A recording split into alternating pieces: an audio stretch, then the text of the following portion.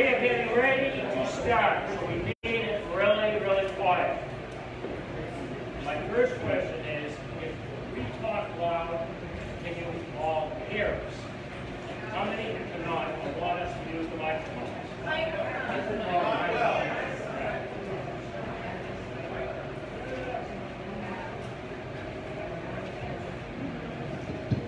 Test, test. Is that working?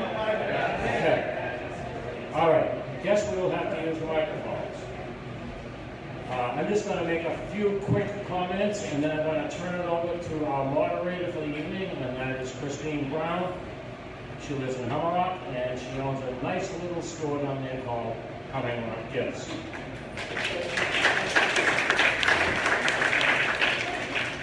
I want to thank the Scituate Beach Association for hosting this very important candidates night tonight. They offered the building, and we gladly accepted.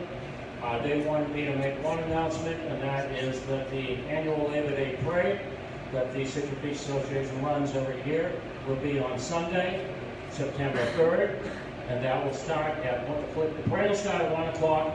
The kids' makeup and all that kind of thing will begin at 12 noon. Okay, Christine Brown, we've got our meeting in July at the South Hummerock Beach Association Clubhouse. Christine accepted the request that we had to moderate this meeting, and she will be doing that. So we really appreciate her willingness to do that. Rosemary Goby, Rosemary, would you raise your hand with that nice red card? That red card is going to be the warning sign for the candidates to stop talking. So be aware. Many of you have asked questions and put them down on the note cards. I didn't go through the cards, but Christine and Bill, Graham over here, and a couple other people went through. Let's make sure that there's a good variety of questions. So we have a lot of questions to ask the candidates. I'm going to turn it over to Christine. She's going to explain the ground rules. So thank you, Christine. Thank you, Dave. I want to welcome everyone. Thanks so much for coming this evening. And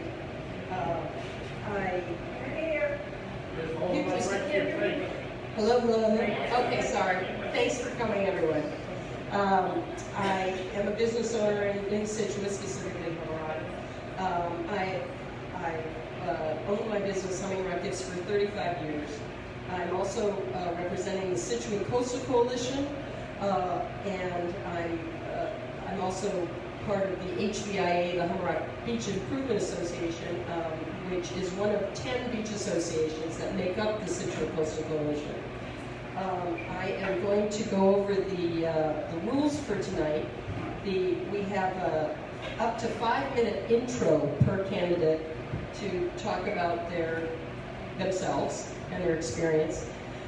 We have up to 3 minutes for each question and answer, and we have up to 2 minutes for closing statements. So we're going to try to do this as well as we can. And let's see if I missed anything. All the questions, and if you have any other questions you'd like to bring up, we have quite a few, and I don't know that we'll get to all of them. But hopefully we will, and if you have any others, please feel free to bring them up. Bill is going through them. As Dave said, Rosemary is going to be the timer. All the questions are relevant to Scituate and Marshfield. They are on purpose, not national, and they just pertain to us. And I think we'll start with Joe Armstrong. If you'd like to tell us a little bit about yourself, that'd be great. Yeah. Good evening. Thank you for inviting us to this wonderful forum. I actually have lived 25 years right down the street here, so I've been impacted directly by floodplain change issues. My own house was off the floodplain, then I got the call that many people did from the bank. Now you're on the floodplain.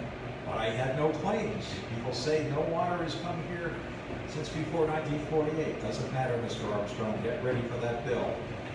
And as property taxes went up, and that is another challenge we all face here. So I did move, sold my house, though I enjoyed a wonderful 25 years in Scituate, and I ran a business with 5 staff at its peak in a little office above Dr. Salento's office there, near Dr. Bell's there. That building is being torn down now. So that gave me perspective, running a business, adding staff, slowly hiring Scituate people, Marshfield people, Cohasset, Hingham, college kids every summer.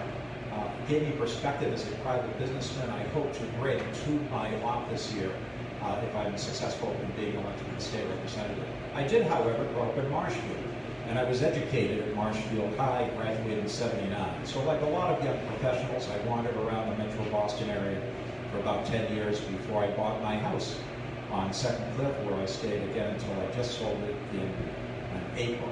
I am still near the water, though, within sight of the ocean, renting a little place that I could better afford in Grand Rock. Because before I heard Mr. Cantwell was moving to new challenges, I had planned on retiring early from real estate development and teaching guitar for a while. So that's my plan B now, but it was my plan A, and either will make me happy. But I'm glad we have some great candidates here. I'd be proud to call any of them representative, but we'll each be making the case that we feel we're the most qualified. But it's a nice race, a nice tone, and I thank my fellow candidates for that. Thank you, Joe. I was remiss in not going over all the candidates' names first, and I probably should have done that. So why don't I do that very quickly? Why we're here is all of these candidates are running for the seat formerly held by Representative Jim Cantwell. And on the Democratic ticket, it's Sean Costello and Patrick Kearney. On the Republican ticket, it's Edward O'Connell and Craig Valdez. And on the independent ticket, or unenrolled, it's Joe Armstrong and Nathaniel Powell. I also wanted to let you know that September 4th is a Tuesday, and it's the primary. November 6th is the election, and that's also a Tuesday. And the last thing I wanted to tell you is that James from the Mariner and Amy from the Ledger is behind us here filming so that we can share this with friends, or if anybody wants to see this. So you'll be able to see it on their websites. And thank you for coming, you guys. So the next candidate, you are Craig. Thank you, Craig. Craig Valdez.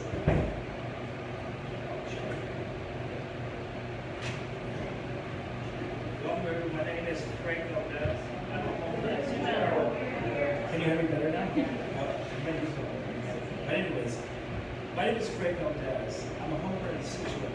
I own a couple of homes in Sand Hills, as well as as I mentioned, I'm a homeowner in Scituate. Sand Hills, as well as over in Walnut Hill area. I have went to UCLA, graduate in psychology. I'm a real estate broker, as I mentioned. I own a non-profit 501c company as well, which specializes in food delivery, as well as a lot of services amongst Scituate, Marshfield, Alfred, Plymouth, and Brigade, so I'm very happy about that too. I just want to let you know that I'm very passionate about all the issues that we're all facing in the coastal region, Marshfield, as well as Scituate. The reason why I say that is I can say that from actual experience, because I physically live right on the coast, just like everybody else in this room. So I understand the personal challenges that we have to deal with, DPW, the environmental, and with all the other things that we're going to have with short-term and long-term challenges. And tonight we're going to be talking about a lot of different things that we can do to protect home values, and that's what I'm going to discuss today as well. Thank you very much.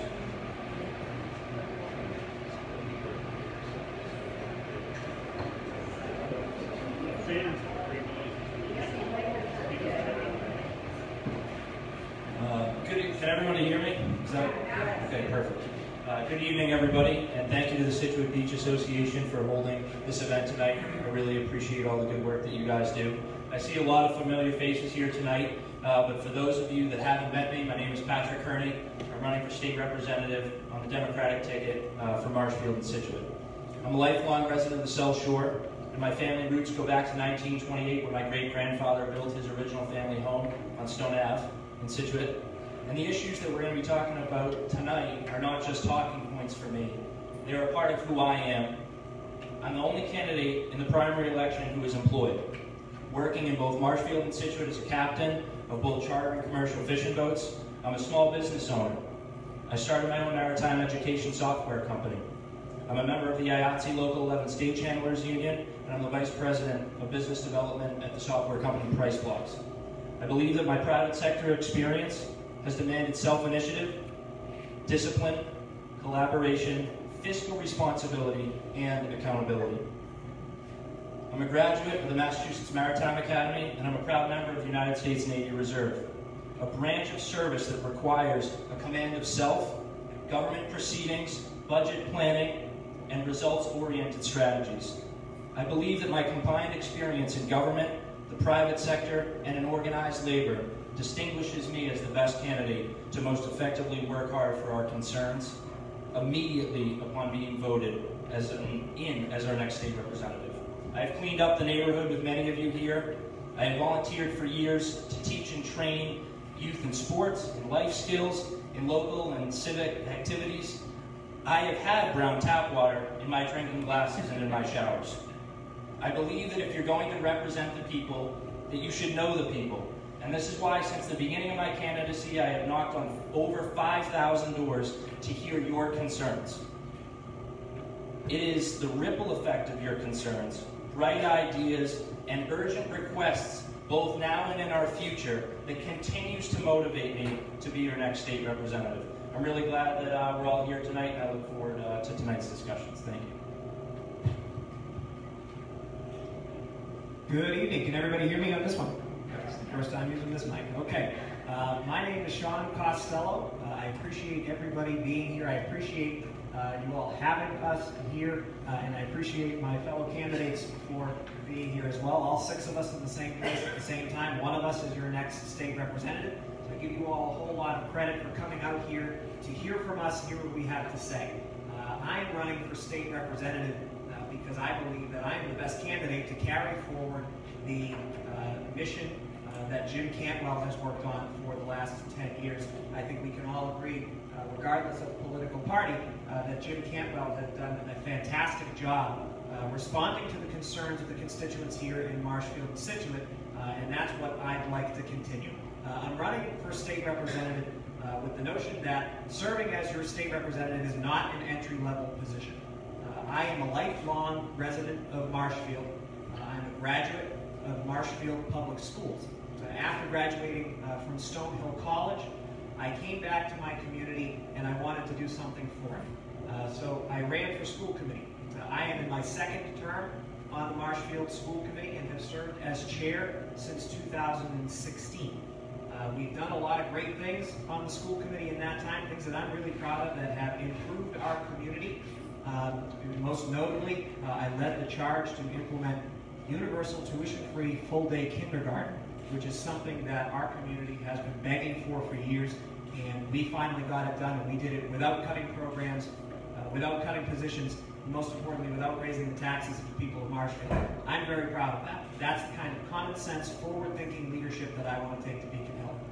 Aside from my municipal experience, I have some very good experience professionally as well. I spent the last 4 years working full-time at the State House as legislative director for a state representative from Quincy, another coastal community that had a whole lot of coastal concerns that are very similar to the ones that we have here in Scituate and Marshfield.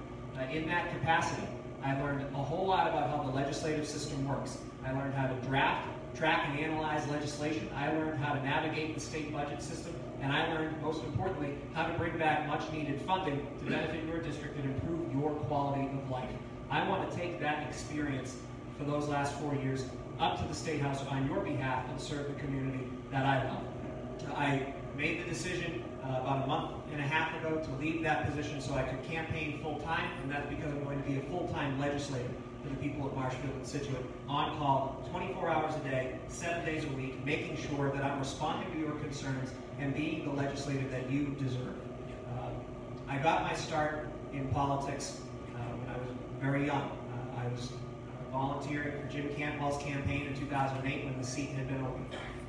I became very close with that operation and helped lead his campaigns in the future as his field director, and now I want to continue his good work. I ask for your support in doing that, and I look forward to a discussion tonight, letting you know about my experience, letting you know about what we've done at the State House, what we've done in the community, but more importantly, what I hope to do for the community. I appreciate you being here and appreciate your time. Thank you.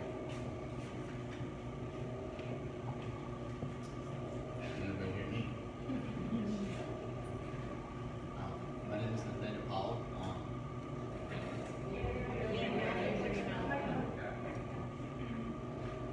My name is Nathaniel Powell.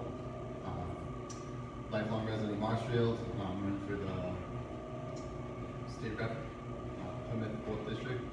I too live in a flood zone. We need to buy flood insurance in order to build my house. We're paying about $2,500 a year, and I live about 2 miles from the ocean. So, and I live about 2 miles from the ocean. So, can you hear me now? Lifelong resident. My whole family still lives there. Graduated Marshfield High School. Went to UMass Amherst. I actually left UMass Amherst early to take a job full-time in the fire department in Marshfield. And in the process, I finished my degree online. So I have a bachelor's degree from UMass. I'm not your typical political candidate. I do have a comfortable life.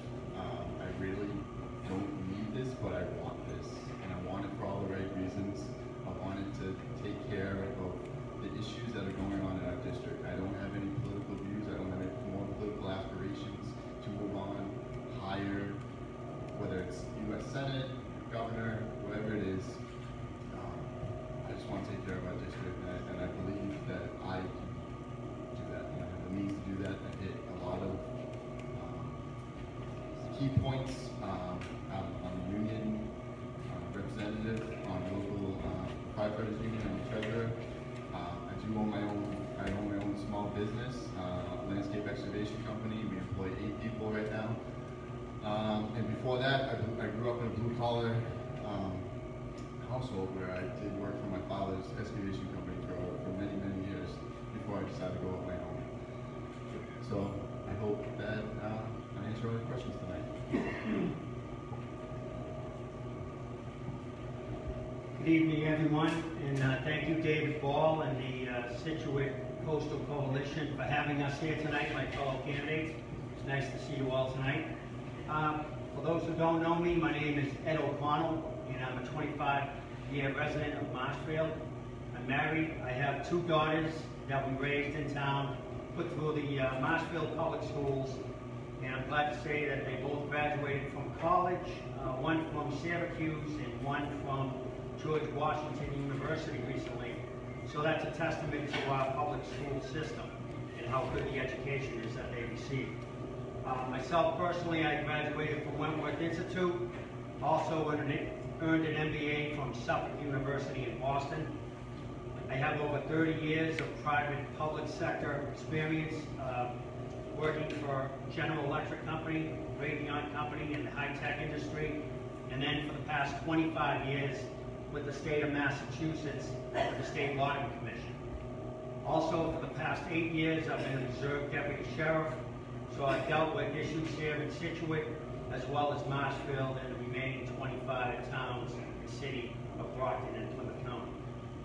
I'm running because I've always had a passion for public service, and when I heard the news that Representative Cantwell was stepping down to take that position with Ed Markey's office, I said that was an opportunity for me to serve for the people of Scituate and Marshfield. I've always been involved in the community. As when my kids were younger, I was involved in the school committee at the elementary, middle school, and high school level on a volunteer basis. I served on the Friends of the Ventures Library Board. I also served as chairman of my local Republican Town Committee. I was an elected member of the Plymouth County Charter Review Commission, and also served in youth soccer as a coach and on the board. We had a lot of soccer games. We didn't win many, but we had a lot of fun. So, as your representative, I think the main issues I'll work on that I think are urgent to both our communities is obviously the seawall issue. You know, the short-term repairs, making sure they're done on time, on budget, and in a safe manner. The ongoing opioid crisis, as we're all dealing with, as we know, it's not an inner-city problem. It's affecting good families here in both towns. There's a lot of great groups, you know, in both towns doing work and having excellent programs that I'd like to partner with as a representative and continue the work that Rep. Cantwell was doing. Also, work on, you know, the urgent issue of clean water in Scituate. I know that I just attended your meeting you had Monday night, and for those affected, it's a serious problem. I know there are other problems, you know, basic problems that every taxpayer has in the town, but that's one of the issues that would have my urgency. Of course, maintaining funding for your schools, to keep our schools well funded, to keep our firefighters and police, giving them the resources they need, and also maintaining high level of services for our seniors and our veterans. That would be an ongoing daily occurrence for me as your representative. So with that said, the primary voting is Tuesday, September 4th. It's the day after Labor Day. So hopefully you get out and vote, and I can earn your vote. I think I'll have a big voice on Beacon Hill for you. I'll listen to your concerns, and I'll bring those issues to Beacon Hill. So again, thank you, and hope you vote on Tuesday, September 4th. Thank you.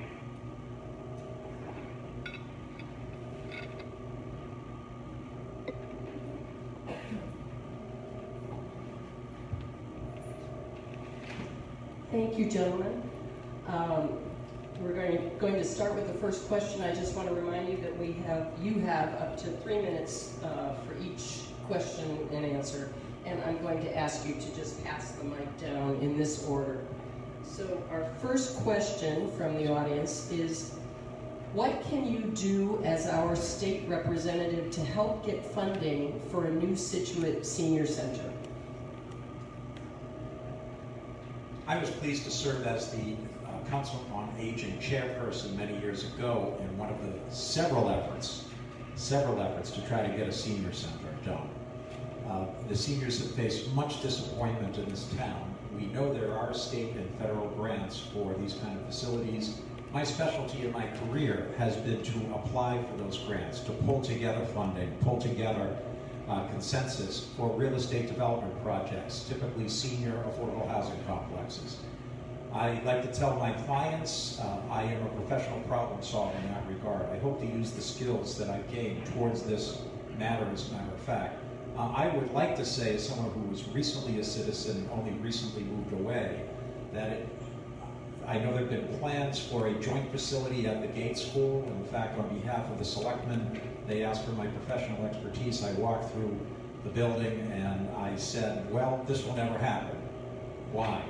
Because it's cross-contingency risk, we call them trade. If you're going to try to have a recreation center, town offices, senior housing, long-term storage, 4 uses in one building, all at the same time, it literally will never be done. I will just tell my townspeople, because it's 4 different applications to all different agencies. Once one gets approved, there's a timing. It will expire before you get the next piece done. So my advice over the years has been, if the seniors are ever going to get a facility, it has to be a separate facility, a separate building. I like myself, at least on a temporary basis, consideration of the old Pier 44 restaurant there, which has been vacant since it was used as a temporary library space during the recent library renovation. Again, I'm no longer a citizen, but I'm being asked advice on this. I would suggest that the townspeople focus on at least a temporary use of the Pier 44 restaurant building, which is functional, wired, plumbed up, ready to go. The seniors need something sooner than they're going to get it otherwise. If we can, oh, thank you. Oh, 1 minute, thank you, 1 minute warning. Thank you very much, I will watch that. So I would suggest, again, focusing in on specific grants and applications for use of the Pier 44 building, at least on a temporary basis, until such time as the town leaders can better formulate a plan for combined use at the Gate School. And I say that as a real estate professional.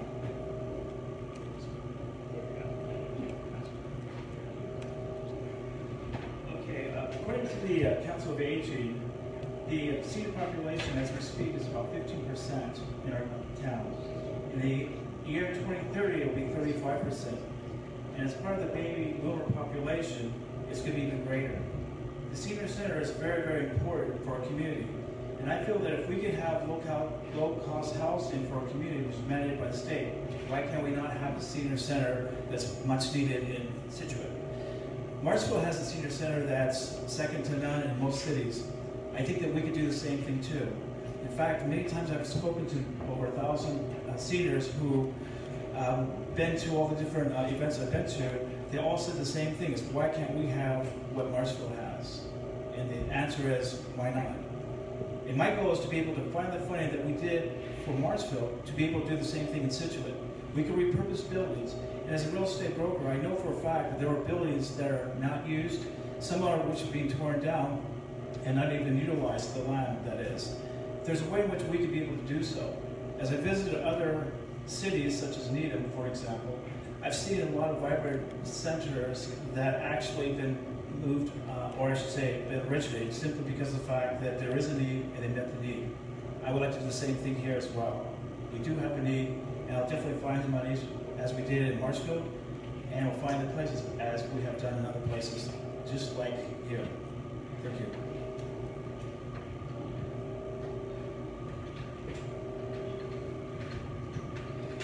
I think this issue is something that's extremely important to the population that is aging in Scituate. The next state rep, as the next state rep, I will be fighting tooth and nail for grants and funding and form form committees and work with the Friends of Scituate Seniors. I was happy to sponsor a hole at the golf tournament that you hosted. I was even happier to participate in the bake sale at Heritage Days. I'm still enjoying the treats from there. But I think that it's a multifaceted approach. It's fighting for the funding at the state level to get the grant money that we need to build a senior center. It's also expanding our local economy and increasing our local tax base. If we are supportive of the maritime industries that we have here in this district, we will expand our local tax base. We know that fishermen are going out of business based on regulations that are written by people that don't understand or have never even been on a fishing boat. And what that does to our local economy, its ramifications are far-reaching. When we don't fish, we don't buy fuel from Sean Harris or Ken Duvall. Our boats aren't insured by local insurance agents. Pete Belson from Belson Bait and Tackler, Scotty Sinclair in Marshfield, they go out of business. And when people come into town and they bring their wives, they stay at the Scituate Harbor Inn and they shop at Hummer Rock Gifts. These are the things that we need to be supporting, and local businesses that we need to be supporting as the next state legislator to increase our municipality's tax base, to have the appropriate funds to fix things like groundwater, to make sure that we have funding to rebuild our senior centers. And as the next state rep, I will be making sure that we're supportive of that local community and that local business, but also fighting for those grants as well, working to build that public-private partnership to create an appropriate senior center for the aging population in Scituate. Well, so I'd like to talk a little bit about what we've seen, as I think we're all talking about what we've seen, but I'd also like to talk a little bit about what I've done for the senior population, not just in Marshfield and Scituate, but across the state. So we know that for the first time in recorded history, by the year 2020, people aged 60 and over will outnumber people aged 20 and younger. That's a staggering statistic that we have to think about, because that's a large portion of our population that needs and deserves certain services from their government. For the last 4 years, I worked at the State House as legislative director for a state representative who was actually the chairperson of the Elder Affairs Caucus in the House. So not only did he sit on the Joint Committee on Elder Affairs, but when there was an issue that the committee believed needed to be pushed for elder policy, it was put on our shoulders to do that. So we took action when we were examining a few different things with the Massachusetts Councils on Aging, and we saw that the formula, the funding formula grant for local councils on aging, the money that you get from the state to help run the operations at your local council on aging, was a pretty antiquated formula in that it was $8 per senior per town. So that's not a ton of assistance going to local councils on aging. So we did something about that. I wrote language that was filed as a budget amendment and later passed that increased that budget line item. It brought in an extra almost $3 million per year for the foreseeable future in that funding formula. That is money directly coming to the Scituate Council on Aging, and that's because of legislation that I wrote and that we pushed through. I see some active seniors here. Of course, Gene Young, who's very active with the senior center population. My friend Val Baker, who is very active with the Council on Aging here. They're fighting hard to make sure that you here in Scituate have the facility that you deserve. And Gene and I were just talking beforehand that there's $2 million that's held up right now in a bond bill at the State House that was secured in a bond bill, but that has not been released to come to Scituate to help you build your senior center. Through my experience, thank you. Through my experience in the last 4 years working at the State House, I know exactly how to advocate with the administration to release that funding. I know how to secure even more funding through that process, and that's what I'll be doing on your behalf at the State House. I'll be using my experience to make actual tangible results come to the people of Scituate.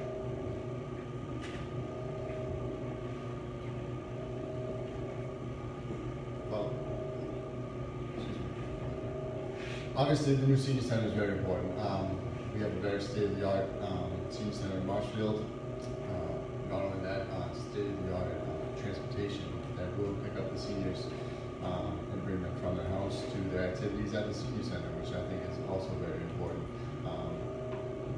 I'm very lucky where I come from a community where we just built a nice, beautiful harbor master shack.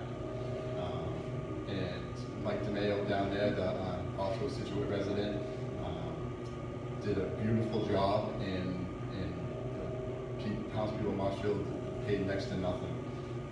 And he secured all that through grants and through grant writing.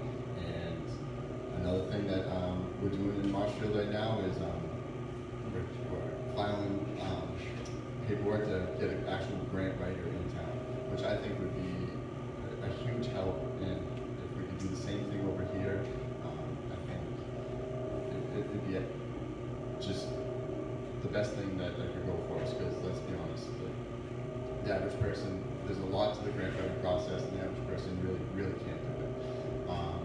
So those are just a couple of my ideas.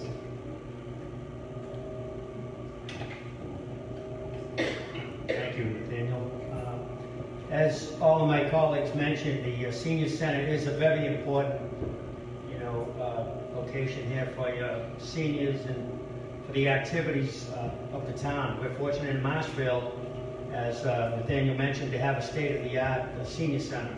And, that was something that was funded through grants, also through town meeting. That was a long time coming, and when it came, our seniors were very glad, and they've used it, and it's right up the street from my house, so I see what a great resource it is. So I would be advocating on your behalf to, do whatever it takes to get that built as well.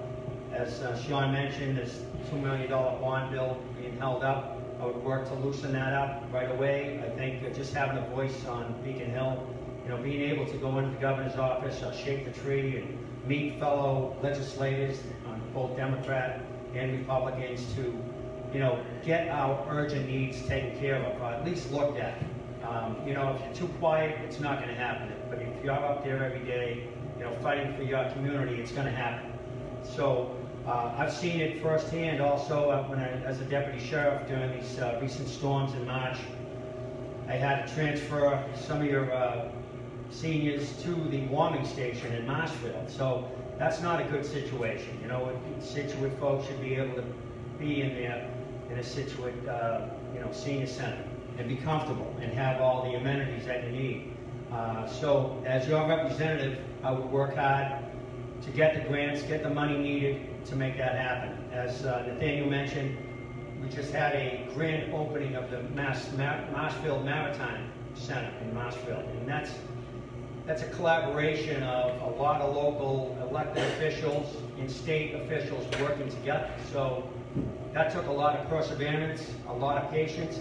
It did take a lot of time. I think it started actually 10 years ago. I'm not saying that your senior said it's going to take 10 years, but we'll work hard on it and we'll get it done. And I think with the governor, Governor Baker's administration, they've been proactive. I think your town administration is proactive. Marshfield definitely is.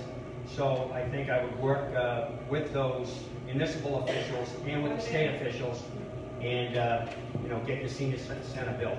Thank you. Thank you. Our second question, can you see any help from the state on our water and sewer problems, especially with funding?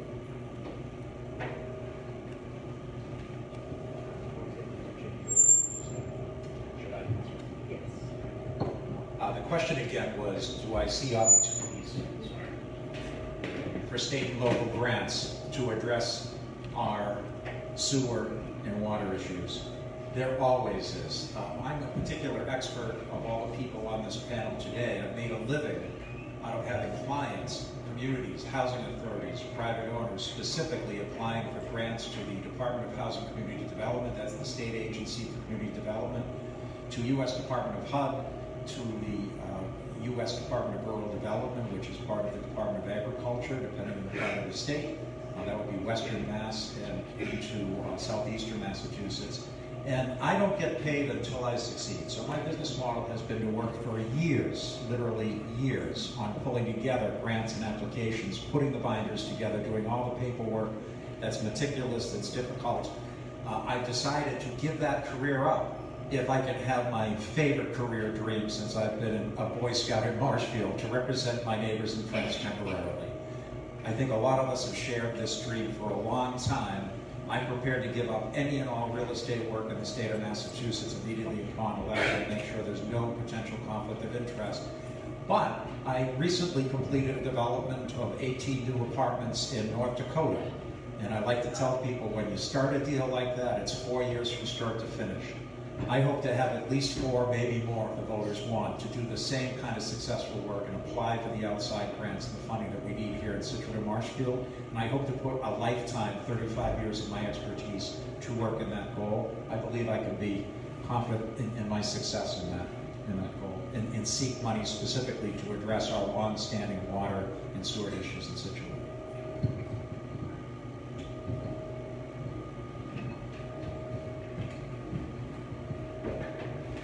I've been reminded by many residents that we have groundwater, and in today's date, especially in the town of Scituate and Marshfield, it's incomprehensible. That should never happen at all.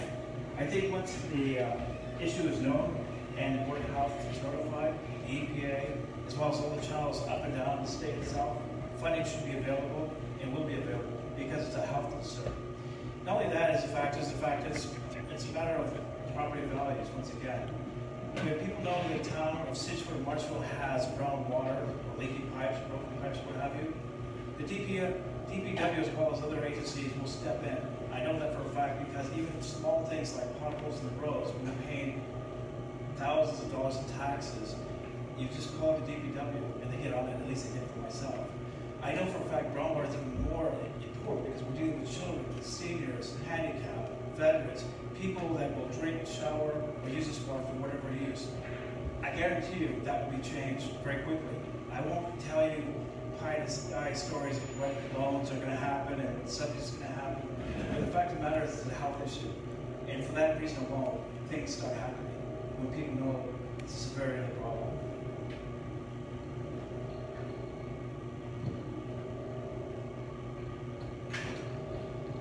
So this is a complicated question, and I think it's at the forefront of all of our minds here in Scituate.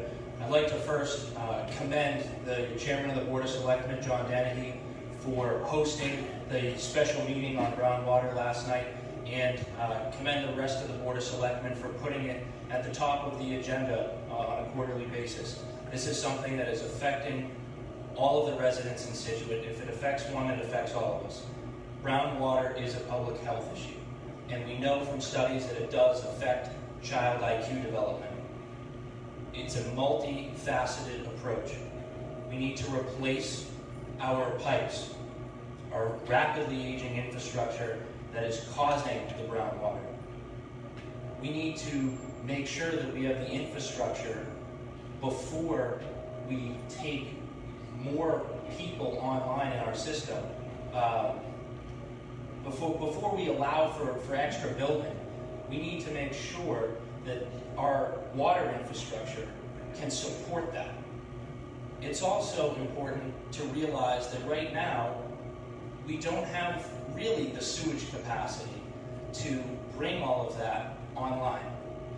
So I, as the next state rep, will be fighting for funding to make sure that we replace the pipes. And as Greg said, when it's a health issue that as serious as this, with brown water, and we know the effects of the manganese in the water, there will be funding available, and it's just making sure that we take that from start to finish. I'm someone that when I start something, I finish it. I've been knocking on doors to hear your concerns and hear your personal stories about brown water and the sewage capacity and how you feel about those things. And I'm going to continue to do that right through the primary election so that I can take all of those concerns to the State House. Thank you.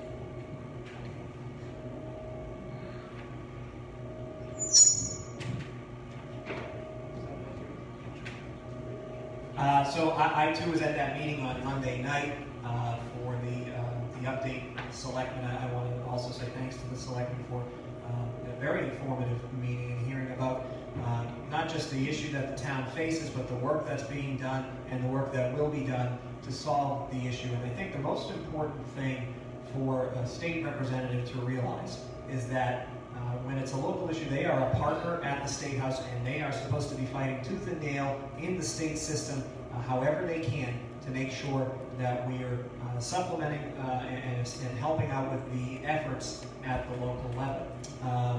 I have, as I've said, I worked at the State House extensively on similar issues where you try and bring in funding to solve what is an issue that's a locally based issue. It's because everything that has to do with your water system is funded by your water enterprise fund.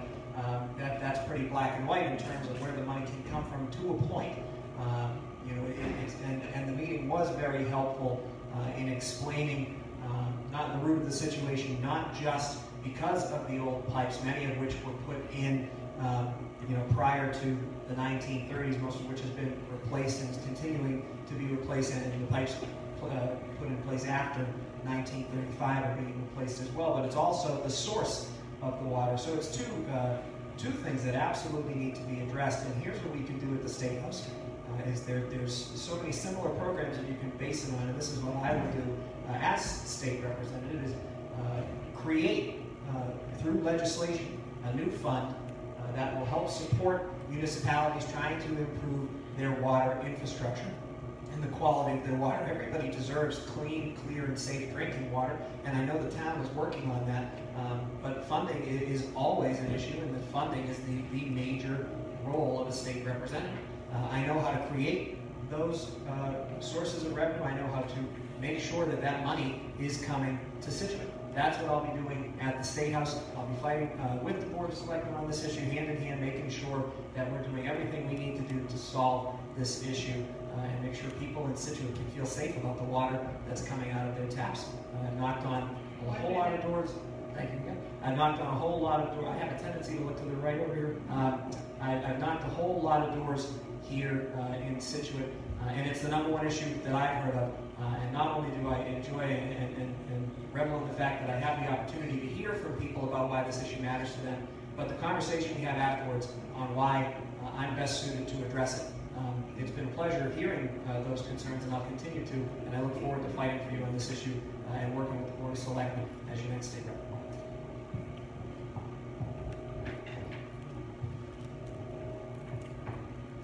Alright, so this is a multi-level problem, obviously, that you guys are facing firsthand. It is something that I do have a lot of experience in. So what's going on in Scituate is not only the pipes, but it's the manganese in the pipe. So before you even think or really go ahead and replace your water lines, you got to take care of this manganese problem, which means you got to get these filtration systems in place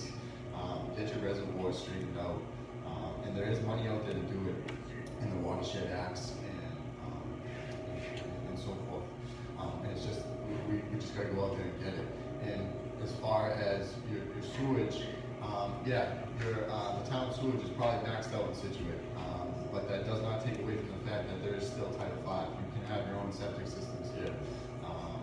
And under Title V law, which does protect your drinking water and your groundwater, if your system is in failure, there are tax benefits for you replacing your system, which on the flip side also helps your drinking water and your groundwater, and it's something to look into. So those are just two major things. I think we're jumping the gun a little bit by replacing these lines before you get the filtration systems figured out and you get your reservoirs figured out. In Scituate too, I'd also be looking more toward a well system if it was up to me. Wells are just a little bit more cleaner water, and as you guys know, when there's a drought, you guys put on water restrictions, and the water just isn't as clean probably coming through. There's a lot more chemicals in it because they got to filter it and clean it just a lot more because you're basically running off the bottom of your reservoir. So those would be my suggestions. That'd be where I'd start. Thank you. I too was at the meeting that talked specifically about this groundwater situation. I found it, very informative. But also what I found most informative was at the end of the meeting when all the residents had their personal observations and talked about what was going on at their home. It was very, very dramatic to see some of the, filter systems that looked like a pot of sludge or, a pot of coffee. So that took me aback, and I was struck by, how many residents had this problem, and it has been going on for some time. So again, not everyone's affected by it, but for those who are, it's an emergency situation. It's an urgent situation. And I would just, as your representative, I would sound the alarm. I would, I know your officials have been working on it. It's been an ongoing problem. It's a civil engineering problem. It's an environmental problem. But I would try to get all those professionals together and really work this problem to get it fixed, and fixed soon. Because Scituate is a beautiful coastline community, just like Marshfield, and that's the reason I moved to Marshfield over 25 years ago, for your beautiful coastline, clean beaches, and a great, safe community. But not having clean and pure water for your family to drink and to bathe your children is it's just not right. So that would be a very big concern for me, and I would work on it from day one. As we saw what a little press could do, all of a sudden Monday night there was national TV cameras there. Maybe not national, but all the major channels in Boston. Fox 25, I believe NECN. There was a lot of media exposure, and that's what we need for this problem, to get some attention from Beacon Hill and hopefully even from the federal government. So thank you. Thanks for that. Our next question, we've combined a bunch of questions. This is on everybody's mind, is about seawalls. And as we all know, Jim Cantwell was great with getting grants for repairs of our seawalls. How should the town of Scituate finance seawall repairs that are expected to total $40 million over the next 10 years? And specifically, the Sand Hills Lighthouse Road seawall was built before 1907. It's rotting from the inside. What will you do to help get state funding to replace and sustain our seawalls? First of all, we have to research the issue. I know myself, anytime I tackle a client problem, sorry about the sound issue here, folks, we turned it up enough to hear it, but maybe getting a little feedback.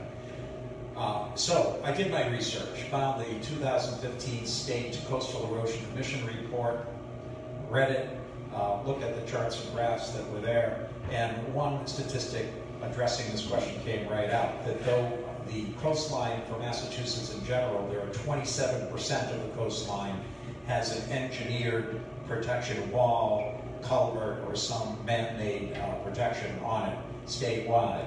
For the South Shore, we're at 44%, North Shore is 46%, so twice as much here. It means we're better protected, but as the moderator just pointed out, a lot of this is aging infrastructure and needs to be replaced. It is a long-term problem that requires long-term solutions, and the patchwork approach I think that has been taken is not the one I would recommend. It is something that will need typically matching funds from the state, federal, and local sources. A lot of grant formulations I've worked on similar projects for housing, for instance, require local participation. Part of my goal is to get that as low as possible. I hope to do the same thing and use my specific project coordination and follow-through record of solving large infrastructure problems in other communities of up to $125 million is the largest transaction I've worked on. 4 years again. I'm hired to solve problems and grab that problem like a dog with a bone until it's solved. And 98% of the time I solve the problem for the client. That's why I've been successful at it for 20 years now. Again, I simply hope to put all those skills. None of us are going to be able to promise specific grants, specific approaches until we get into it. But I see, yeah, half of our coastal areas protected by walls already. We're considering new walls, expanded walls in Marshfield, right in my neighborhood in Brown Rock. Jim Cantwell was successful in getting $1.2 million down to Marshfield in that example to increase the height of the wall. I congratulate him for that great work, and hopefully it'll protect the Esplanade there at Brown Rock, which is just a wonderful little community. And I will turn over the mic to the next candidate.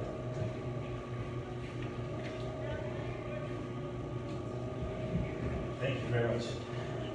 When we talk about seawalls, I think of it as the primary line of defense for beach destruction or erosion, but actually it should be the last line of defense.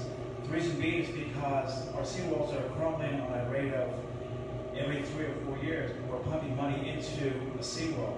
I received a notice in the mail where it says that the city wanted to take back 2 feet or thereabouts. You might have got the same letter. So that they will be able to increase the seawall by 2 feet. Meanwhile, they will be repairing the seawall itself. I don't really see that being the solution. I wanted to be able to be more innovative and look at other ways in which we can protect the seawalls. First, repair them, but then to protect them by having other structures so that the wave destruction, the force of the water, and the wind velocity becomes less damaging to the seawalls, which is kind of like a domino effect, because once it hits the seawall, it goes to the seawall itself, down to the homes. It carries all the rocks and boulders, actually, into the homes. Then you have insurance claims and so forth and so on. Living across the street from the oceanfront properties, I get the after effect of all the sand, debris, and other hazardous material that comes across. And if I could just add something that's similar to, tandem to the subject, is the amount of pollution that comes from plastics. And I think that's very, very important, because that all comes to do with the erosion and, more importantly, protecting the ecosystem. So when we talk about seawalls, we should look at a multidisciplinary approach. We're looking at the sea, the harbor, as well as all the homes around it, protecting its value. Going to the subject of the historical Scituate Lighthouse, it's something that literally is history. It's because of the lighthouse itself we enjoy the freedom that we have instead of being owned by another country. I think that's very important. So what we need to do on a historical perspective is to be able to get the funds from a lot of the different agencies, whether it's a historical preservation society or what have you, so that we would not only protect it for a landmark historical structure, but also because of the fact it's a private Scituate. That's what gives Scituate its notoriety, if you will. But I think that the seawalls are something that's very important, but we need to have other structures ahead of it so that the seawalls don't get crumbled every 5 years. That's it. Thank you.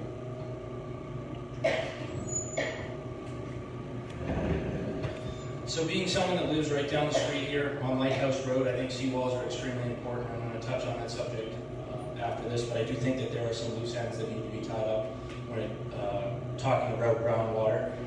Nate, there actually are 22 wells in Scituate, but only 8 of them are online.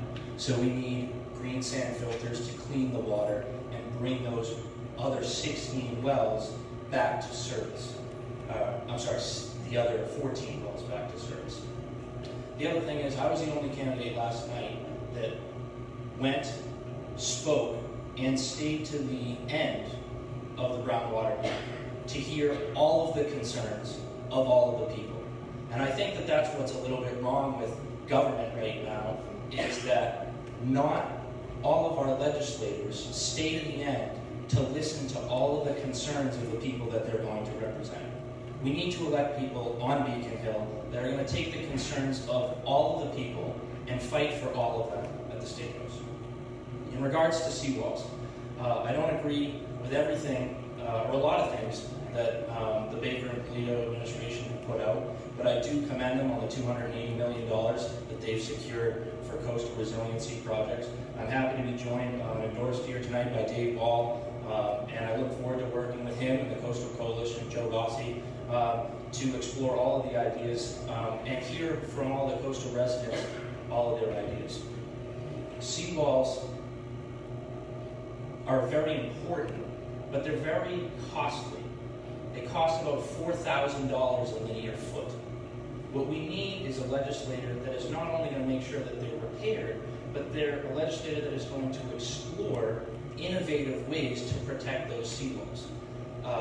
Fred is here tonight. I sat with him at Dunkin' Donuts a few weeks back, and we talked about the effectiveness, the possible effectiveness of wave attenuation devices, which reduce the kinetic energy of the wave before they hit the seawall by 7/8.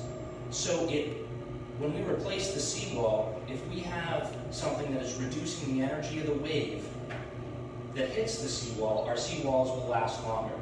It's also the fiscally responsible thing to do, because they're $1,200 a linear foot and not $4,000 a linear foot. So it's important to make sure that the infrastructure that we have that's falling apart is repaired, but also that we're forward-thinking and take a comprehensive approach to protecting our coastal properties. These wave attenuation devices, seawalls, beach nourishment, it depends on the area, but they're not only the homes that they protect on the coast.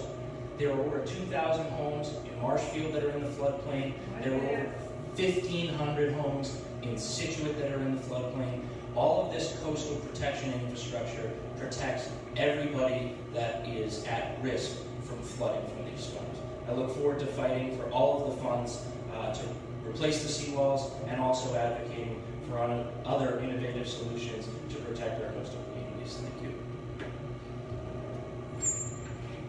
So, coastal infrastructure is a very complicated jurisdictional issue that is absolutely should be at the forefront of the mind of the next state representative. But more importantly, our next state representative should be somebody who has experience working on these issues. And as I've said before in this forum, for the last 4 years I worked at the State House, and I was an active member of the Legislative Coastal Caucus. My former boss, Representative Ayers from Quincy, represents a coastal district, and because of that, he was one of the founding members of the Coastal Caucus, which, by the way, as I'm sure many people in this room here know, was led by Jim Cantwell. Jim was not just a statewide leader on the issue, he was a national leader on it. We need somebody who's got the experience in order to go up there and fill his shoes, and that's no easy task. One of the biggest accomplishments of the Legislative Coastal Caucus is the Dam and Seawall Fund, which is a fund that was created by a group of legislators that is available annually to, it's competitive. And Marshfield and Scituate in total have gotten about $16 million from the Dam and Seawall Fund, which is one of the highest amounts for a single legislative district. Not only did Jim Cantwell create it, but the funny story about Beacon Hill is that every time he would advocate for more funding through that fund, the other representatives would call it Cantwell's Dam Seawall Fund. And so we need somebody who's going to keep pushing like that to make sure that we're fighting our hardest to bring in that funding. I know how to do that. we have secured in Quincy, working with the rest of the delegation that I used to work for, we secured about $17 million over the last 4 years through the Dam and Seawall Fund. That's something that I worked on with Bruce's office, and that's something that I'll lead on your behalf. We need a legislator who's going to pledge to go out there and continue to fund that Dam and Seawall Fund, which I will do. I'll continue to advocate for even more funding through that. That's one step of a three-step plan that I will put into place as soon as I get to Beacon Hill to deal with coastal resiliency. The second step of that plan is a long time ago. Our former representative Frank Hines commissioned a DCR study that would go around and grade, give like an A, B, C, D, or F grade to all of the seawalls, and then estimate how much money it's going to cost. That study was completed, but of course it was commissioned by Frank Hines. That study needs to be updated. I'll be fighting and I'll be filing legislation to do that. And third, I'll be working to bring in funding to the local level so each town and city like Scituate and Marshfield can hire a grant writer to deal with coastal resiliency projects in specific. So I'll be working very hard on your behalf and utilizing my experience, and I'll be not just an active member of the Coastal Caucus, I'll be a leader of the Coastal Caucus.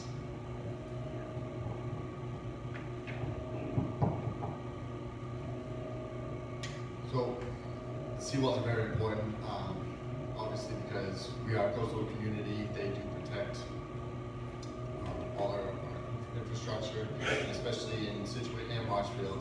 We bring in a lot of money through the beaches, retail, beach rentals.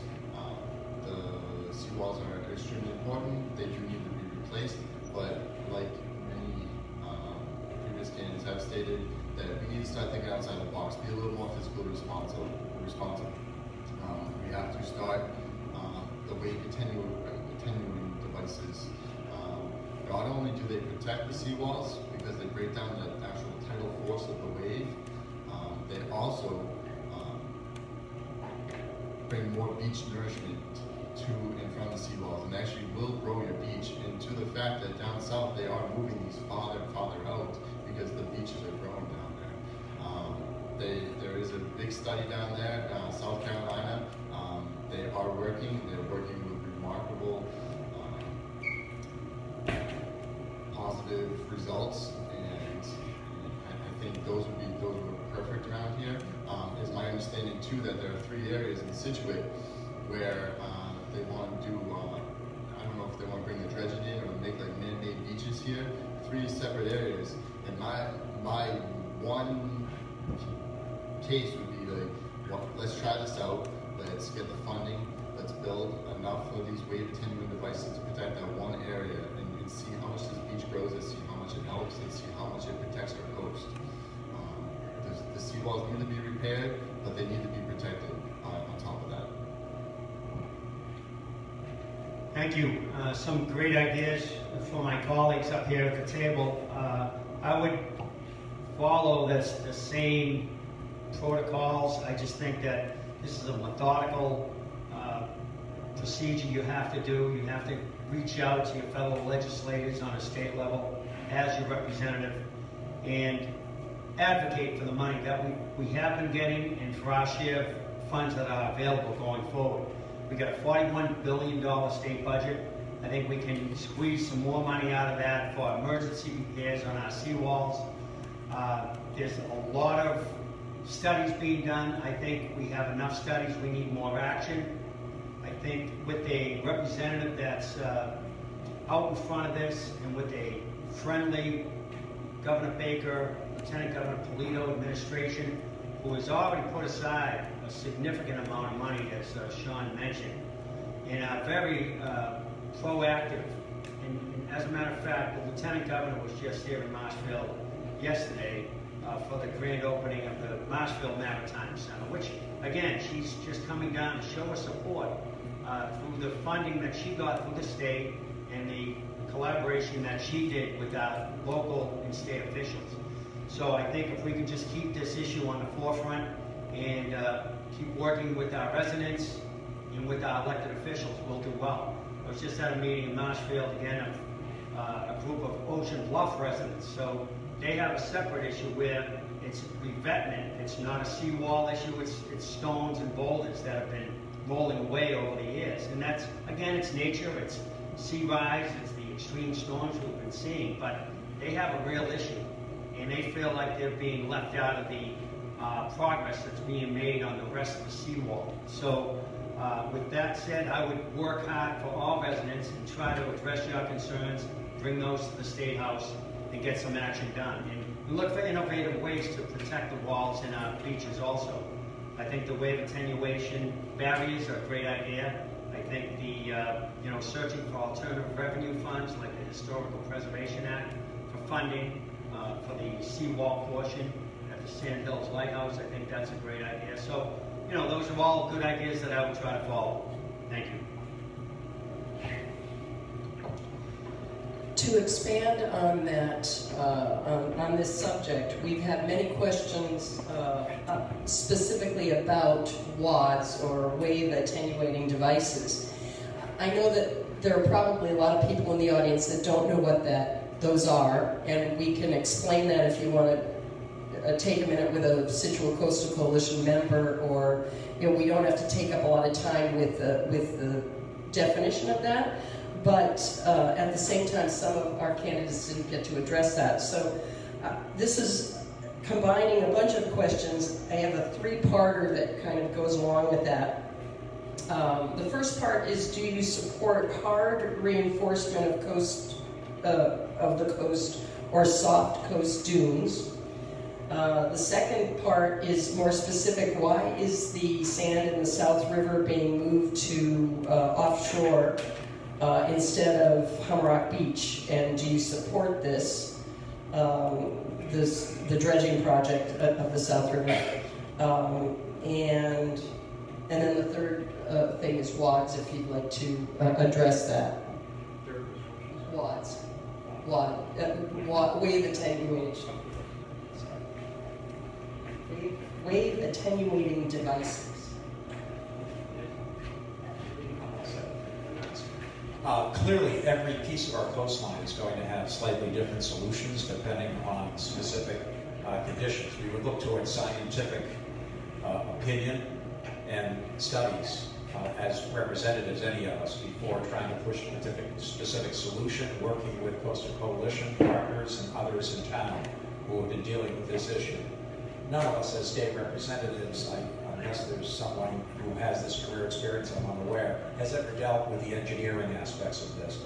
I would say, however, that whenever the federal government can spend some money on the wall solution, it's good. There was some recent news on the fourth cliff where the military reservation is that they are going to use a technology called Armor-All to create a hard shell around that cliff. And I walked down there and you could see they lost some condos up there that were recreational condos for servicemen and women. It's been a recreation base for many years now, but was once an active military Navy communications base during World War II. The problem is also there's the hazard to navigation of sand slipping off that mountain constantly into the already restricted channel there in the river. Again, hazard to navigation. So in that particular situation, that stretch, the wall seems to be the consensus with Corps of Engineers and other local officials on that corner. There are other sections where the wall isn't the solution. I lived right on Peggotty Beach, and I still read every year there'd be the big mound of sand that was piled up in the parking lot, and they'd bulldoze it to refresh the beach right before the season. Obviously, it's very expensive. Some of the neighbors would joke that, well, this will last one season and say goodbye. It's going out to the ocean. Of course, that's the give and take, the back and forth we have to deal with here. In some cases, it's going to be dredging materials from different parts of the state, one part of our community to another part of the community.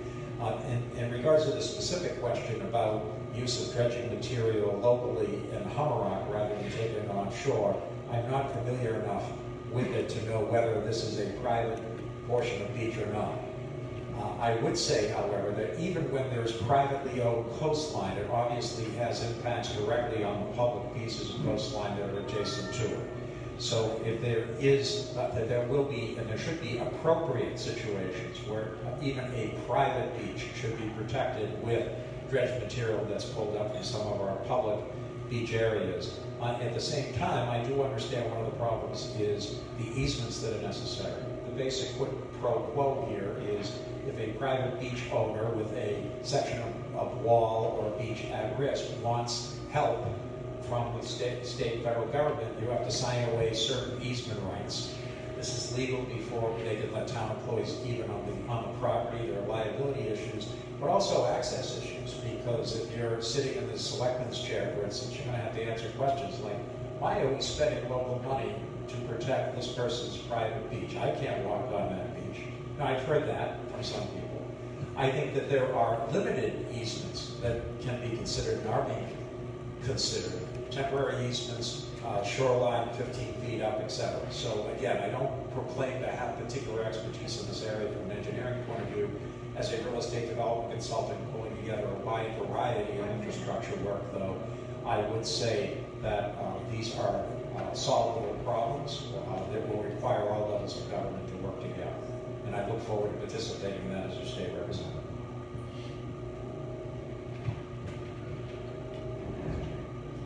Might have to add on this one. Here is a map that I took the time to print out. Now I know everybody cannot see this, but I'll have this here for viewing, or I can even pass this map around if you'd like to. What this shows you in a short form is that this whole band blue, which is not just around the coastline, it's throughout the whole 2 or 3 or 4 streets inward from the coast south. So the seawall is very, very important for primary protection of the homes in the front line. But we're talking about ecosystems rather, marshes, the towns, the harbors, and a lot of other places that the seawalls may or may not protect. So we need to invest upon ways in which we can have secondary structures so the seawall is not the primary line of defense, as I mentioned before. Because if we do that, we're really fighting against ourselves. Many times we also try to get sandbags and other types of things to help shore up the houses and the businesses in town. The problem with that is that it's a little too late, because we know that nor'easters is a way of life. It's going to happen every time. And when we talk about 100-year storms, we should be thinking of it that way. We should be prepared for the unexpected. We know that the nor'easters are always going to happen, whether it's 1 or 20 of them. Like we did last March, we had 4 in 1 week. Humrock was literally flooded. And in a given town, including where it's at Green Harbor or in Sand Hills, we were 3 feet underwater. Now, there has to be a way in which we can figure solutions to this problem. When I mentioned about ecosystem itself, it's very important because we're talking about indigenous species that are getting wiped out. And when we lose the salt grass and we have invasive species like Phragmites, we end up destroying our natural habitat. The seawalls are very important to provide refuge for all these small animals, plant life included. Regarding the WADS systems and other types of devices, I also looked up some different possible solutions besides just the seawall in itself. And although these are kind of things that maybe people are not familiar with, they do have its value. For example, we heard the word beach nourishment. What that really means in a very common form is just being able to take the sand from one area or taking sand and rebuilding the beach at erosion. And we can go into things like offshore breakwaters and whisper wave structures itself. But we need to have another structure that will limit both the wind velocity, which is very important, but also the water destruction. Thank you.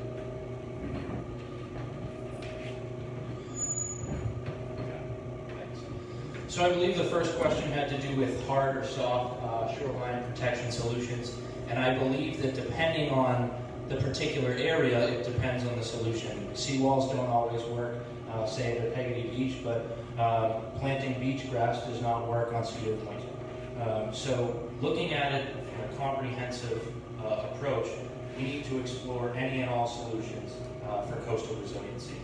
When it comes to dredging on the South River, it goes back to my earlier point about supporting our local maritime economies. Marshfield and Scituate are 2 of the top 10 largest fishing ports in the state of Massachusetts. It brings a it's a vital part of our local economy, making sure that our fishermen, our lobstermen can get out to do their jobs, making sure that Rich and Stacy can continue to rent boats at the Hummer Rock Boathouse and be supportive of small business. That's extremely important. So the dredging on the South River, I think, is necessary.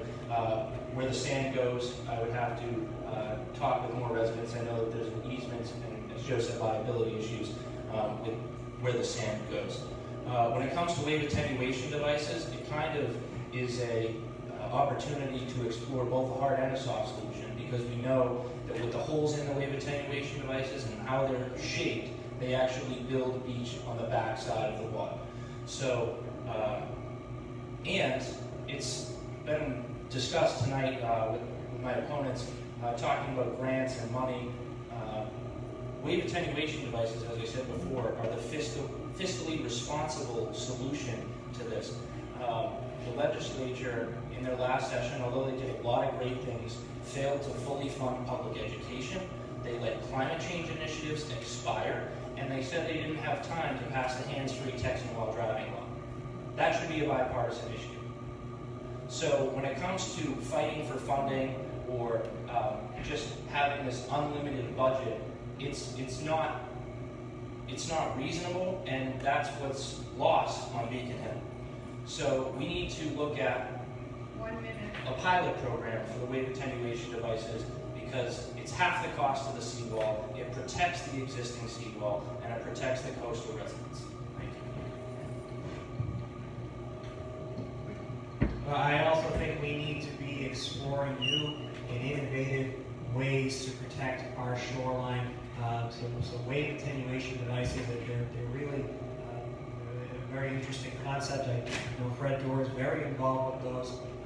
Got to tell Fred when I walked in that I remember from Furnace Middle School, even though I had a different science teacher. So that's a very unique way to address some of the issues, and it does have a whole lot of other benefits as well. And that's something that can be the beneficiary of state funding, and a good way to explore some sort of program to implement wave attenuation devices would be through the Seaport Economic Council, which is something that I've worked on in the past, where it's chaired by the Lieutenant Governor. They were in Marshfield yesterday, as Ed said earlier, for the new Maritime Center. They helped fund our Maritime Center there. They've helped fund projects here in Scituate. Seaport Economic Council is a very good thing that we can be applying for funding from as well. When it gets down to the dredging issue, right now the North and South Rivers are considered one of the most dangerous inlets in the entire state of Massachusetts. And for a little while now, there's been money held up in a bond, about $5.5 million to dredge the area. I know how to work with those bond bills. I know how to work to secure that funding and get it released. I'll be working with our state senator to do that. Secure that funding. We'll be making sure that we're fighting for that. And when it gets down to beach nourishment too, I want to say that something a state rep should be fighting for with that issue is deregulation. The state, in so many ways, and just in general when it comes to beach nourishment, the state regulates far too much how we can re-nourish our beaches. One very proven effective method is sand mining, which is having equipment out in the ocean and literally with a big long tool pumping sand back onto the beach, and that helps in a couple different ways. That makes it a little safer out there, and it also nourishes your beach. So we need to be looking at funding for all of those things. And again, as an active member of the Coastal Caucus and the legislature, I know how to secure that funding, and I know how to deal with those issues, and I'll be working very hard on your behalf to bring in that funding through the Seaport Economic Council and through other various means and sources, through that bond bill getting it released, to make sure that we're serving here in Scituate. I'm going to start off by saying I think WADs are your answer, especially if you look at the Fourth Cliff area. Before you even get started there, you got to figure out how you're going to keep replenish your beach in front of it, because my understanding is that Fourth Cliff is not losing all its ground there because of actual tidal forces. Losing most of it now because of the rainwater, because it doesn't have any vegetation there. The base, the beach, and then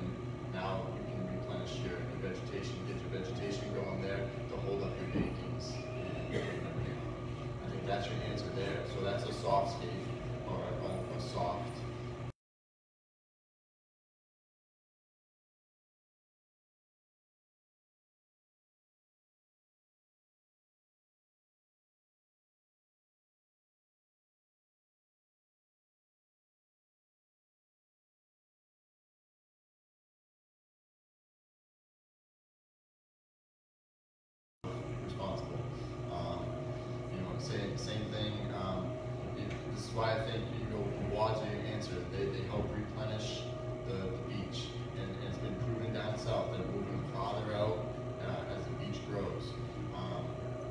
You're just wasting your money if you're gonna dredge something and then put it on the beach. It's gonna be gone. It's been proven. It's been proven in Hummerock. It's been proven in Wrexham.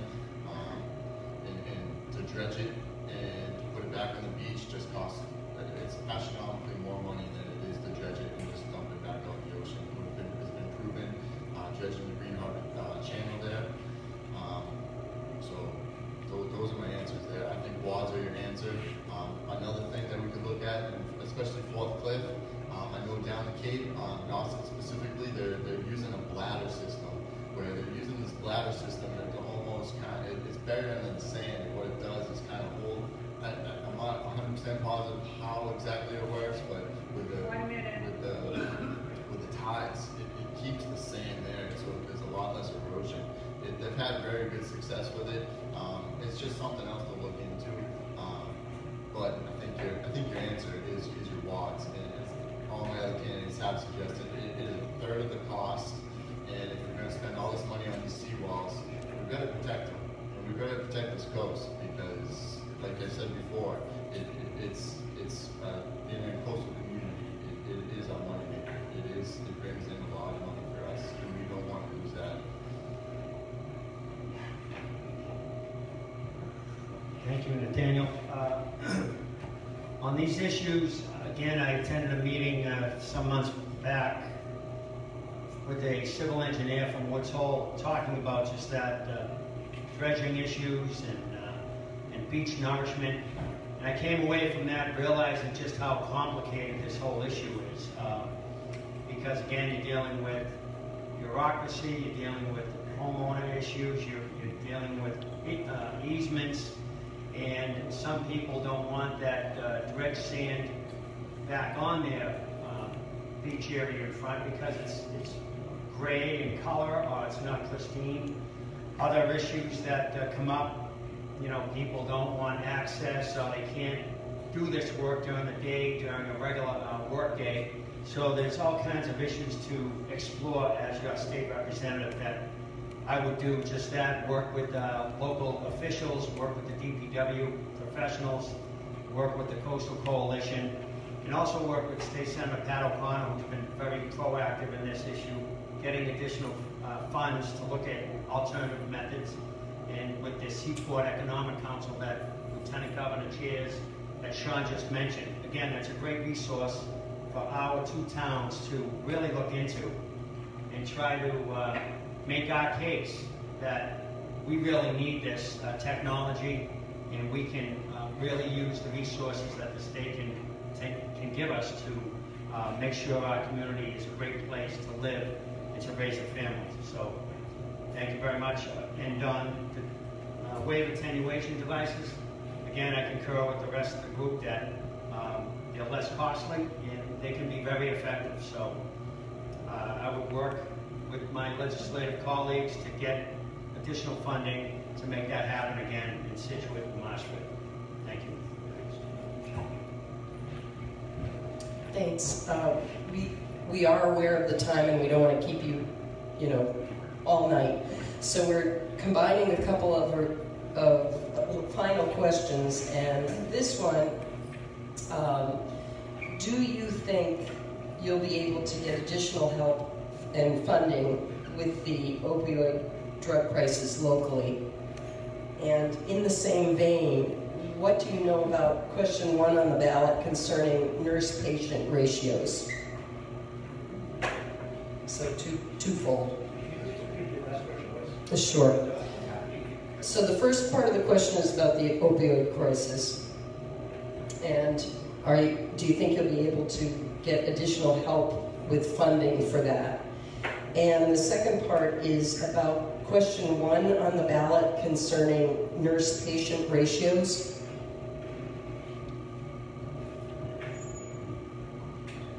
By the way, I'm moving this around to prevent feedback from those who don't understand. I'm not just enjoying moving speakers around furniture. On the first question on the opioid crisis, I don't think there's a family I know that hasn't been affected by this. with some relative in horrible distress. It is slavery, in my opinion, for heroin to be introduced to somebody. It's a chemical slavery. We have learned with our recent vote on separating a difference, creating a difference between lower impact drugs, marijuana for instance, and heroin. But we've all heard the horrific stories. And largely it was introduced early on, up to 20 years ago, with prescription opioids, which have different molecular connections with the brain tissue than other painkiller drugs. My own situation, I'm a pretty healthy guy, but I was flat out in Detroit after giving a speech. I just leaned down the wrong way to get a soda from a machine, crashed, couldn't move, got brought out in a backboard and such, and they tried to get me to get home OxyContin. It was just at the point where the articles were being written about OxyContin many years ago. And I said, I'm sorry, I'll grin and bear it. I'll get home in pain if I have to, but I'm not going to take that. Give me something else that doesn't have an addictive effect, because I was aware of that problem with other people in an extended family, as many people do. Prevention is huge. I still remember the 5th grade in Marshfield, the wonderful programs they just started introducing against drugs, cigarette smoking, basically health instruction. I know Sean has worked hard on this on school committee, and I agree with his statement in the past that education should start at the 5th grade. Other people think we can wait till 7th or 8th. Nope, Sean's right on that one, 5th grade. Let's get the education in early. So prevention is the most important piece.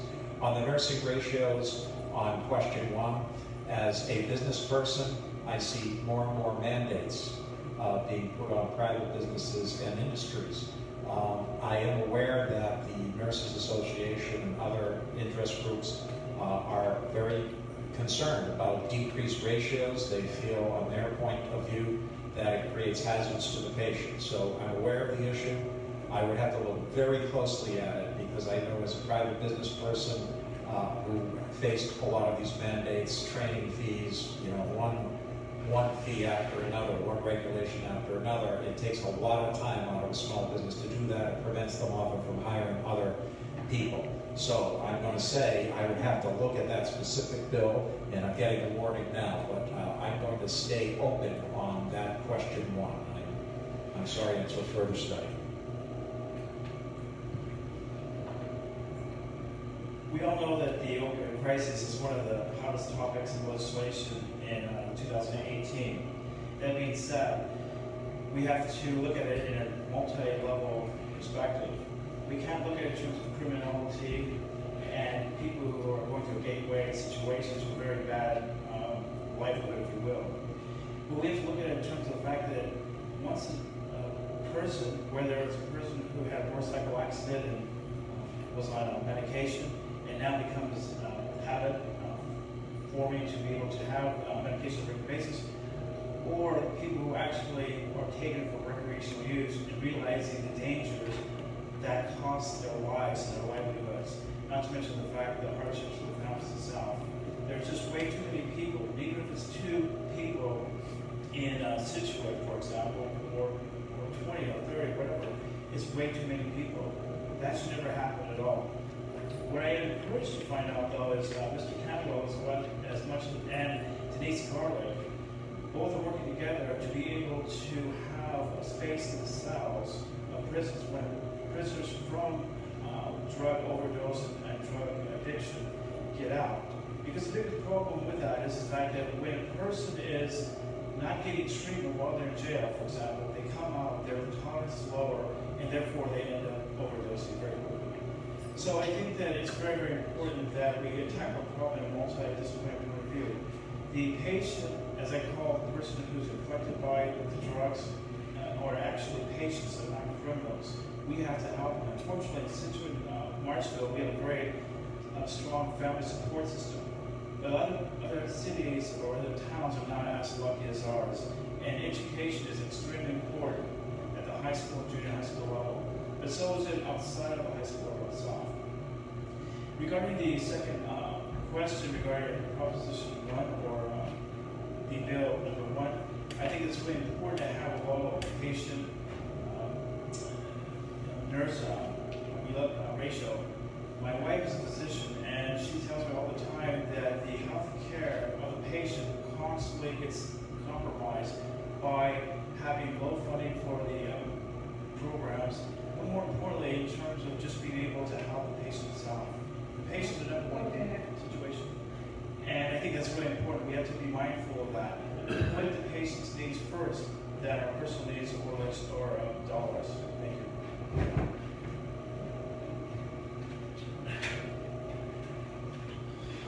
So there's a few things that I want to address.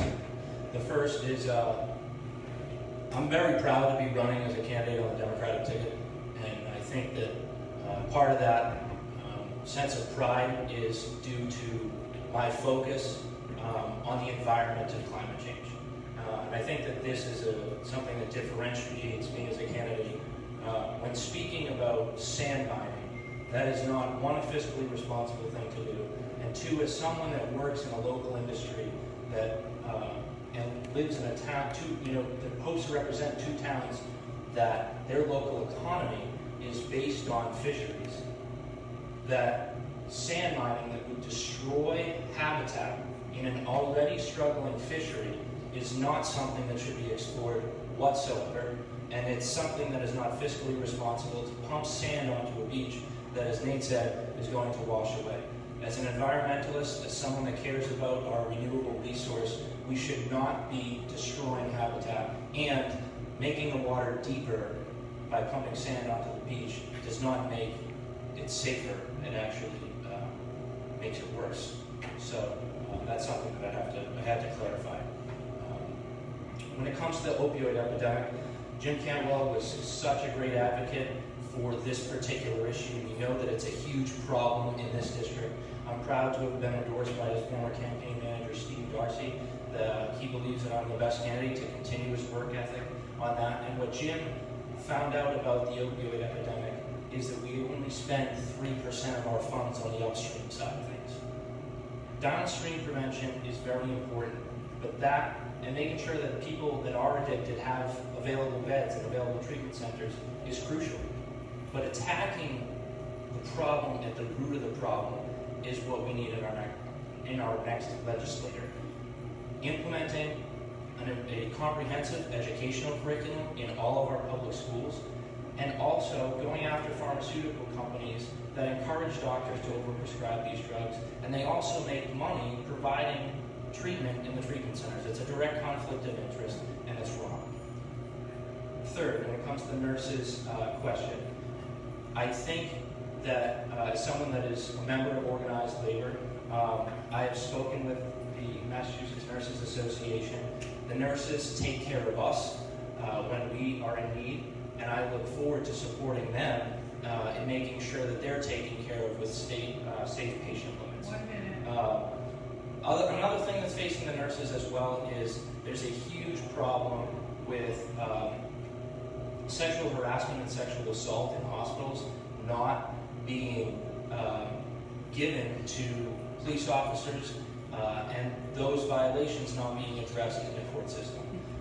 I, as the next legislator, will not only support the nurses in making sure that they have safe staffing, but also that they're safe in their working environments, and that if someone violates their personal space, that they are held accountable for their actions.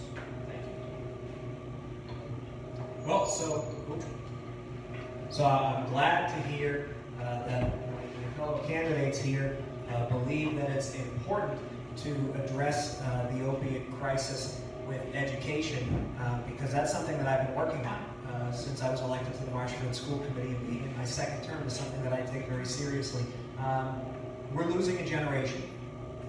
We are seeing so many people lost to this horrible disease. I think everybody here has a personal story about how it impacts your family or your friends in one way or another.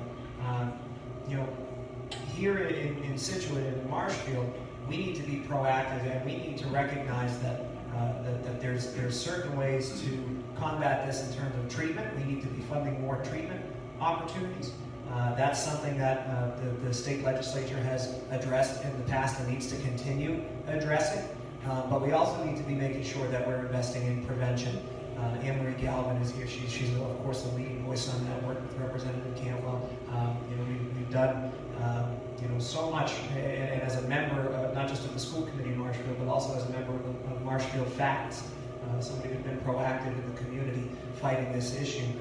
I know exactly what we can do, and just to say that, in terms of prevention, we have a unique opportunity with public education to make sure that we're being proactive. 96% of our students in Massachusetts go through public education. We need a comprehensive health curriculum. That's something that I am very knowledgeable on, and that I'll be bringing to the State House on your behalf. Scituate, by the way, should be praised on what they do in terms of their health curriculum and how it incorporates drug awareness. But there's still so much more we can do, and we can bring in even more funding for that. That's what I'll be fighting for.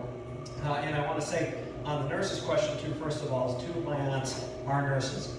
When this issue came out, I sat down with them, we discussed it, and they told me why they think safe patient limits is a good thing, and I told them that I'd be voting for that question.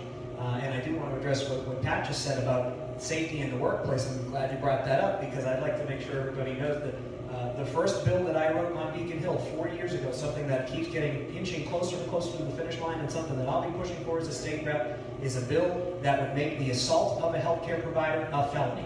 Massachusetts is one of only 15 states where it is not a felony. So I agree with you there, Pat, and I've done something about that. I've written a bill, and we're trying to push that through. Even after I left the State House, I've been advocating for that. It's in 3rd committee, which is a good threshold there, and we're hoping to get it across the finish line before the end of this session. But just in case that doesn't happen, I'll be refiling that bill at the State House next legislative session, and I'll be pushing for that to pass too. That's something that I've been working on, and that's something that I want to fight for on your behalf, on behalf of all healthcare providers in Marshfield and Scituate and across Massachusetts. It's very important to me. It's the first bill I wrote, and so I appreciate you bringing that up, because it's an important issue.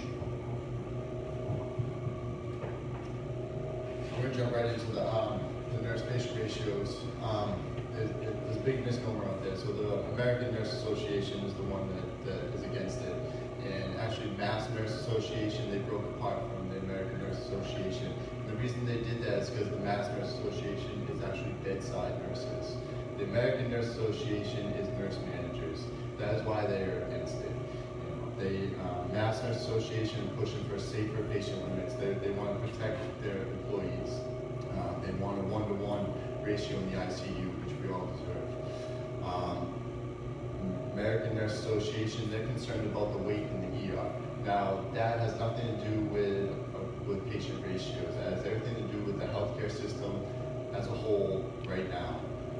Too many people right now are taking advantage of the emergency room. They use it as a primary care facility, and that was never the intent of it. As far as the opioid crisis, I've been knee-deep in it since the onset. I'm a firefighter, I'm a paramedic, I work on the ambulance, I've dealt with it.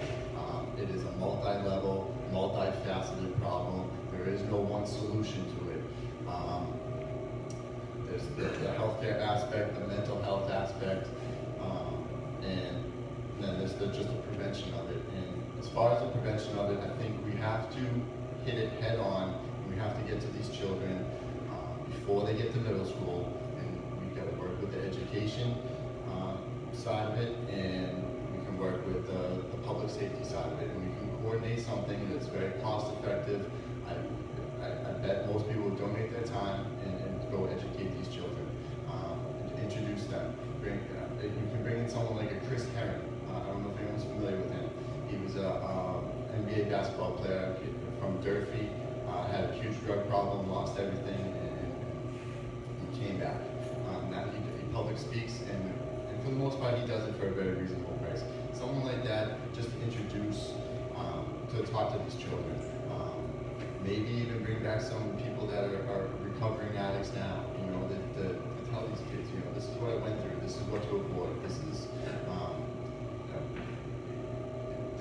what I was going through at the time, and this is why I did it.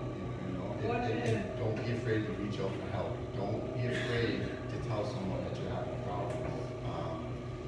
And as far as the mental health aspect, there's these facilities. Taunton has ample room. Bridgewater State has ample room. We just have to find the funding to fund these facilities to get these beds available for these people, and get them to a recovery stage where, and then not only that, get them functioning in society, so they're less likely to have to go back using again. And I think those are the stepping stones. That's where you start, and it doesn't end there. But you know, like I said before, there is no one answer to this problem. Thank you, Nathaniel. As you mentioned, I think the celebrity speaker or prominent speaker coming into the classroom is an effective tool to use. Unfortunately, I've had a co-worker pass away from an overdose, and it's from a prominent Brockton family. His brother gives a very emotional and overwhelming talk to young students, and it makes quite an impression on them because you know, my co-worker was a great guy, but he got involved with opioids, and it led to, unfortunately, his death. And this was made, you know, it was made known to the kids, and they see the gravity of it, of getting involved. But we also stress what you can do, you know, to remove yourself from that temptation. As a deputy sheriff, I've seen firsthand also the effects of opioid abuse. I've been trained in Narcan, unfortunately, how to use it, and I know how to use it, and I've seen on the streets what can happen to people that abuse the drugs. But I also understand it's a funding for prevention and for treatment, and we have some great groups already going with the state through Governor Baker's administration. Also here in Plymouth County, we've got the Plymouth County Drug Abuse Task Force, chaired by Plymouth County DA Cruz and Sheriff McDonald. They're doing great work. Also down in Plymouth, we have groups that are reaching out rather than, you know, putting them behind bars. If someone has the effects of opioids and they have encounters with law enforcement, instead of putting them in jail, they reach out to their family members to try to get them on the right path. So that's the approach I would take. I would continue to get funding from the state and partner with groups such as the South Shore Peer Recovery Group and Marshfield Facts. These are great groups in both our towns that have been doing great work. And I understand, you know, I realize what Representative Cantwell has done, and I would continue in his footsteps and do even more. Also, as far as the nurse-patient ratios go, I too have family members in healthcare and as nurses. To me, they've expressed their concerns about this mandate because they feel that they know what's best for the patient, and it would limit their care for the individual patient. So myself, I would have to look at this legislation more specifically, but right now I would be not in favor of it. However, you know, I support nurses. I think they're all saints in I've seen what they've done for my mother and my father while, you know, they were both alive, and for anyone who goes in the hospital and has experienced a sick relative or family member, what a great job they do. So this is an issue that I would have to look into further. But thank you all. You know, in consideration of the time, I'd like to ask each candidate to take only 1 minute to answer this last question. It's something that is on all of our minds, I think, and it's an important one to ask tonight. How do you plan to help communities alleviate the rising cost of flood insurance? And you know, why don't I start with Ed this time and move backwards? I should have done that alternating anyway, but thank you. Great. Well, to alleviate the rising flood insurance costs, myself, probably like a lot in this room, years back I was surprised to receive a letter from my mortgage bank saying that I needed flood insurance. I'm approximately 3 miles away from the beach, so it's a surprise to me. I was in the flood zone all of a sudden, which increased my insurance significantly. I appealed it. I spent my own money to get a civil engineer surveyor. I appealed it and I won. I was out of the flood zone. But then, of course, 6 months later, FEMA redrew the flood map again, so I was back in it. So, to my dismay, I appealed it again. This time, I'm still in it. So, this to me is very close to the heart. Sorry, is that a minute? Yes. Okay, well, I would work hard with state bureaucracies to lower these costs for all the homeowners. Thank you. All right, super fast. What I would like to see, I'm in a flood zone myself, and what happened in Marshfield is, especially where I live, the FEMA did not give credit for the dike in Green Harbor. They essentially said that if we accredited it, we'd have to redo all the flood maps on the East Coast, and obviously it's government, they're not going to do that. But on the flip side, I would love to see a tiered flood insurance plan where you have a gold standard where if you're in fear of losing your house, the gold standard would cover everything. Bolts, nuts, everything. You lose your house, it floats out to sea. Hey, we're going to replace it. You know, and all the way to you can have different tiers. And the bottom tier, which is the bare minimum, and you get bare minimum insurance. I'll go really quickly too. Joe Rossi is here. He and I went to high school together. Nobody knows more on this issue than Joe Rossi, but we'll all try to make sure that we explain what we do know. Which, you know, I think experience really matters on this issue too, because we've seen Jim Cantwell had a massive role in changing federal policy when you know the federal government came out with new maps that were created with faulty science. That my friend Marge Bates, who lives on Lighthouse Point, would have drastically increased your flood insurance. And, you know, the family home that I grew up in and lived in for 22 years is in a flood zone, but it's about 2.5 miles from the shoreline. So that's you know, that's faulty science. And it's important that we realize who's being overcharged for flood insurance, and it's also important that we realize that the science needs to be correct, because there are certain people who are in a flood zone, and we need to make sure that the science is correct for them too, because if they need our assistance, they need insurance to rebuild, and we need to make sure that it's there. So I'll be fighting for this issue just as Jim Cantwell did. We've done that on the Coastal Caucus legislation that impacted this issue, so I'll continue that fight, and I know what I'm doing there.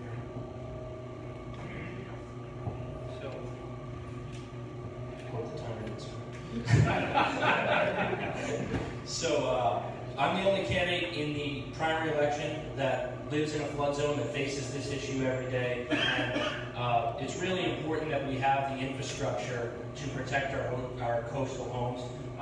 As Sean said, the flood insurance maps need to be accurate.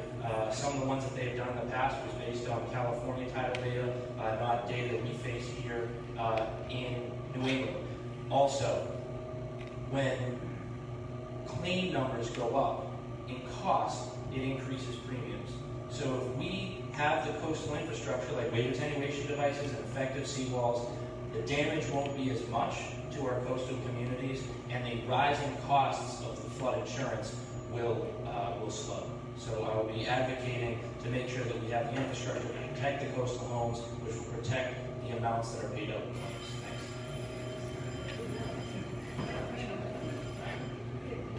I hope I can answer right over.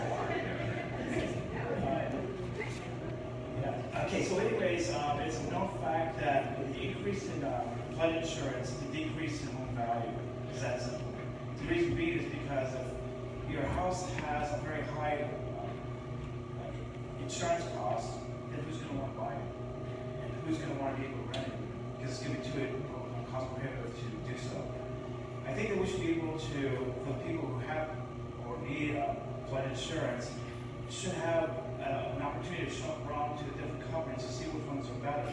And I agree with other candidates who mentioned that I think that the maps need to be revised. I think a lot of the things that the flood area need to be revised so we can keep pace in terms of what really is the risk factor and what are the things or elements that can be mitigating factors so that we don't have a situation where we have flood problems in South. Once again, the flood erosion, beach erosion, as well as flood insurance. Thank you. What I admire is his enthusiasm. Yes, I had to deal with this myself. I had a 700 square foot cottage for 25 years within a mile of here on Peggy Beach Road, diagonally across from the parking lot. When I bought the house, I called my mortgage person, my attorney, and I said, look, I'm a real estate professional. Tell me what the risks are, what the costs are. Am I in the flood zone?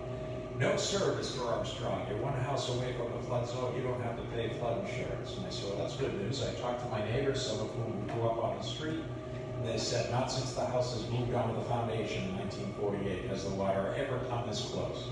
In the last storm, I still was a homeowner. The last several storms, water didn't even come close. Yet I faced that with a mortgage. There should be some grandfathering. I entered into a mortgage with faith, and then I got hit with the extra flood insurance like a lot of people. Unfair once we entered those obligations. So there should be grandfathering, I think, in any flood insurance rate system.